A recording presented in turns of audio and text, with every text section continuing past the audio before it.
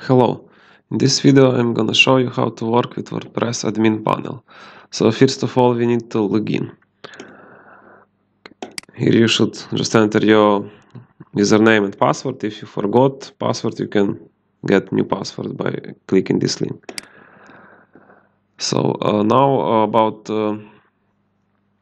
admin panel. Here you can update your WordPress version, or if there is any update to your plugins or themes, you can update also them. Now WordPress toolbar, it's this black line here. It is really useful thing. For example, you can use it even if you are on front-end part of your site. Here you still have it if you logged in. And for example, you can start editing this post just by clicking this, or you can create new post or new page, or go to admin panel. So it's really useful thing.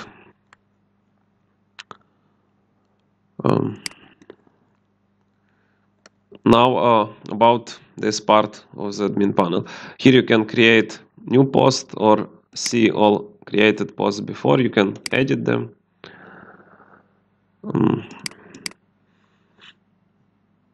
Here you can, for example, format your text.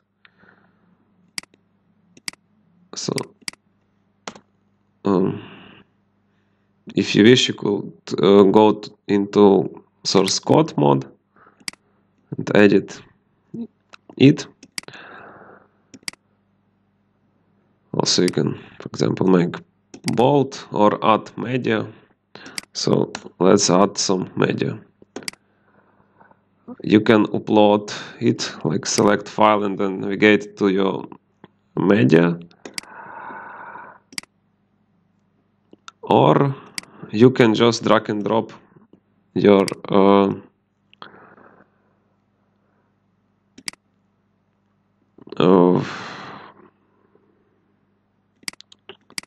drag and drop your images to this area.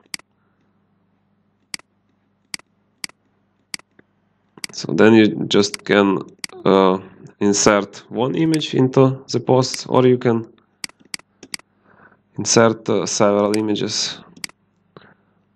For example, you can create gallery and insert it like gallery.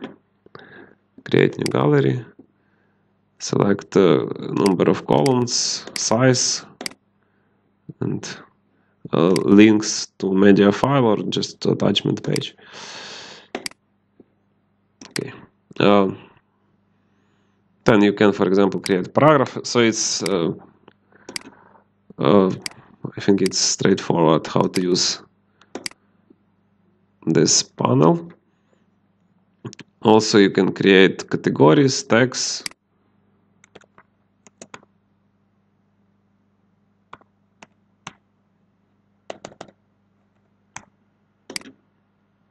and set featured image.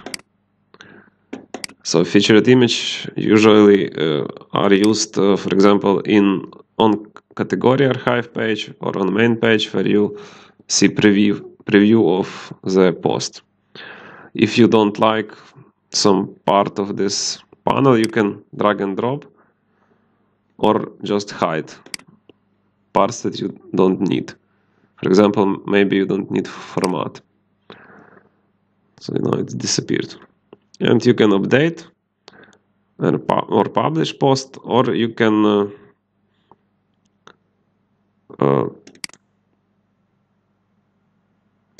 change status to draft.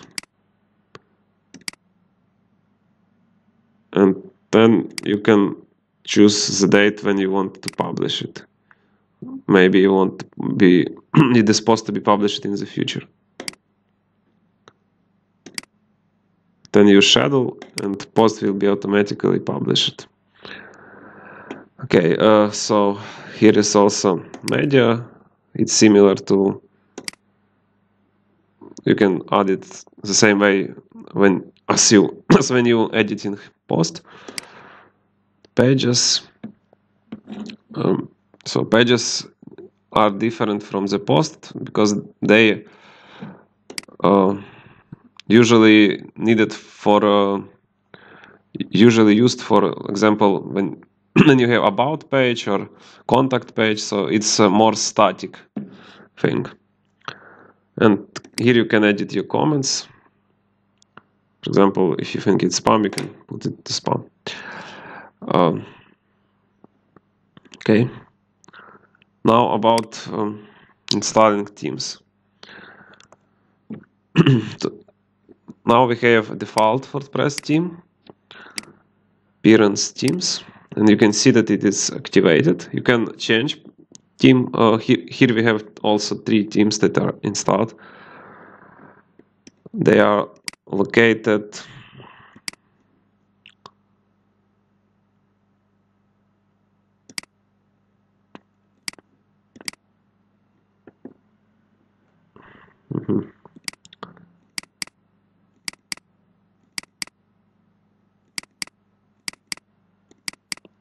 here we have all themes that are installed inside our site, but we can install more. For this you should press add new theme and just search for a theme that you like. For example, maybe you like this theme and now you can install it.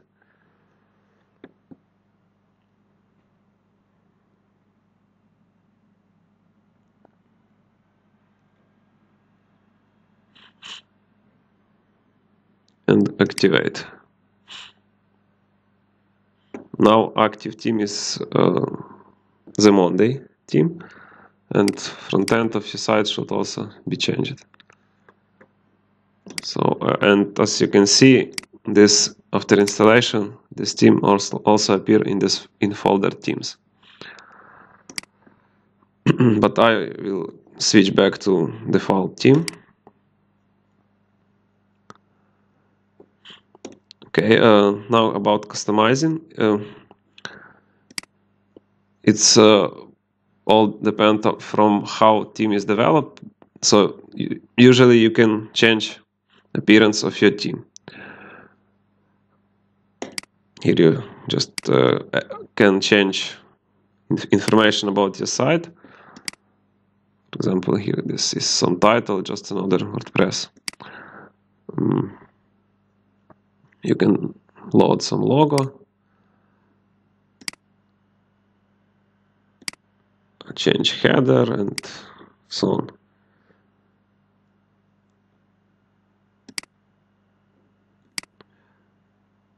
Okay. Now about navigation menus. You should go to appearance menus to create your navigation menu.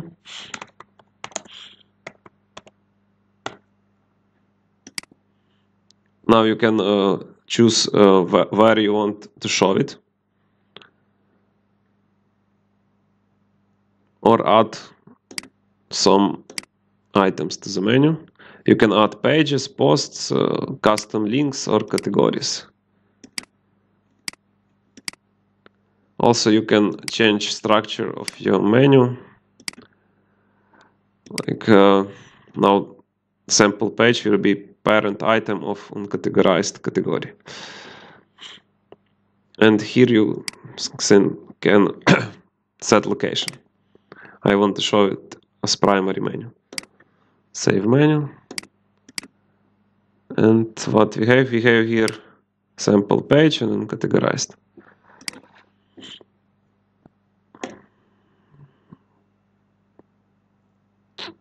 How to use widget and what is widgets. So widgets you can find here. Here is default widgets that are pre-installed with WordPress, but if you will install plugins in the future, they can add new widgets to this area. And here you can see some examples of widgets, for example, search, recent posts, recent comments, archives, categories. You can add tag cloud and so on. Also, you can just add arbitrary HTML, and here you can insert any HTML code that you like. So let's save. Now see what we have here.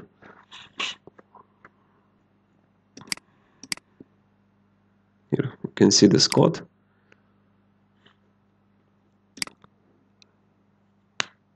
Also, some teams have more than one widget area. Here we have only one that is shown on the left part of the screen.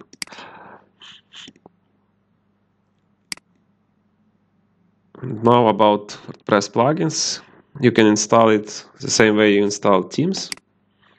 Just go to plugins, add new, and search for plugin you like. I, for example, will install contact form.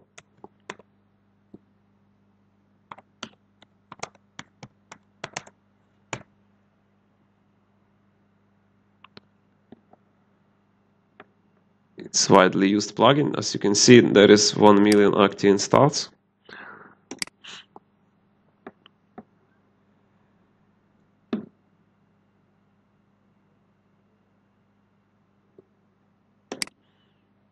After installing, you should activate your plugin. And now your plugin is available in installed plugins. Here you can edit settings. Also, plugin, if you will install plugin, they may add new items to this menu.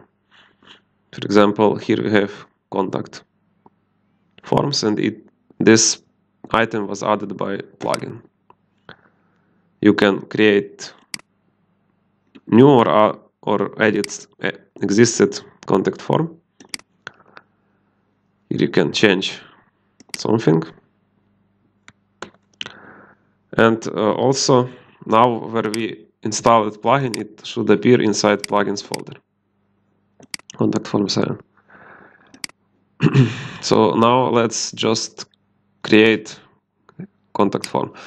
You should copy shortcode. Here is example of shortcode. So often plugins add shortcodes.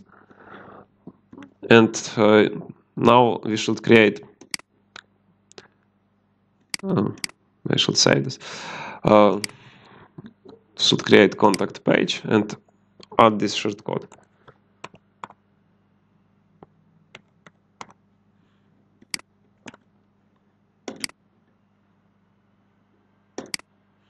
So as you can see, our contact form page plugin works.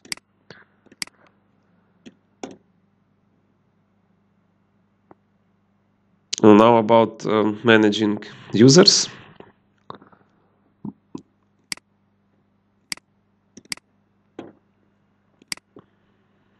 By default, when you install WordPress, there is only one user, it's you, and he has role administrator. But in WordPress, there is 5 roles. You can read more about them by this link.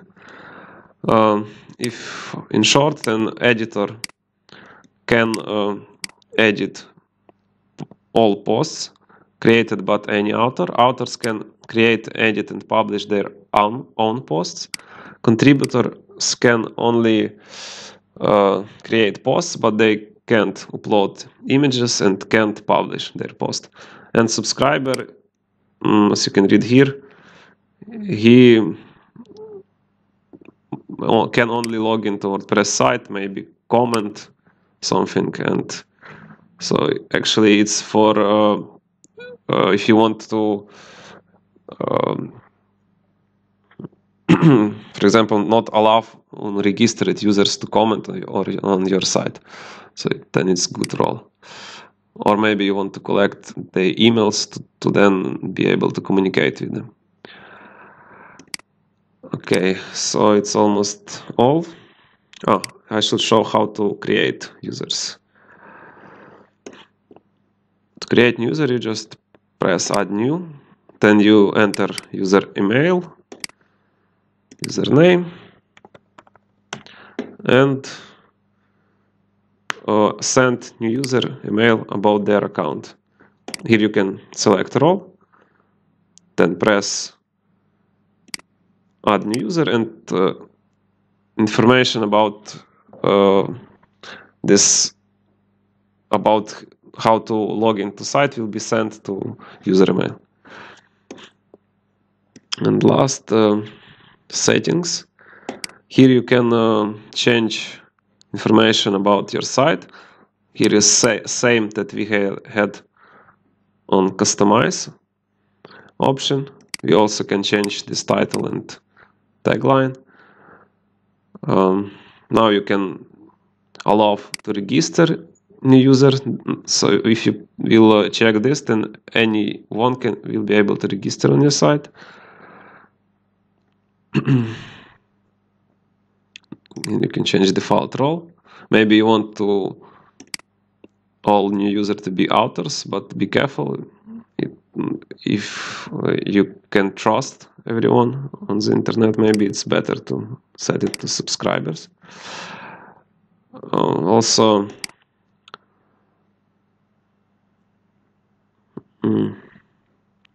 you can change default post categories, post format. You can set front page as static. So now when I will save this and will go to main page of the site, it will not show me last post, but show this sample page. You can change number of posts that will be shown on each page. So for example, when you viewing last news on main page, when you viewing the last posts, there will be shown only 10, but you can change this. Show full text or summary on the feed, and also you can change default image sizes. It's all depend from your team design, what is the best for you. And permalinks, as you can see now, we have maybe I should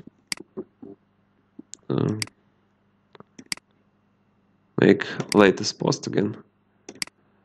And now if I will open sample page, it has pretty permalink, but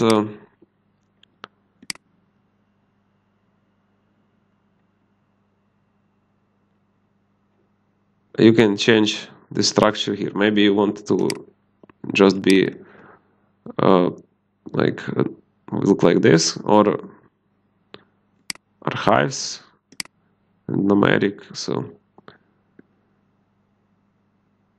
you can change how your URLs will look in this section. And here you can allow commenting or not allow. And you want post to comment. Maybe you don't want to everyone be able to comment. Users must be registered. So here is where a subscriber role is useful.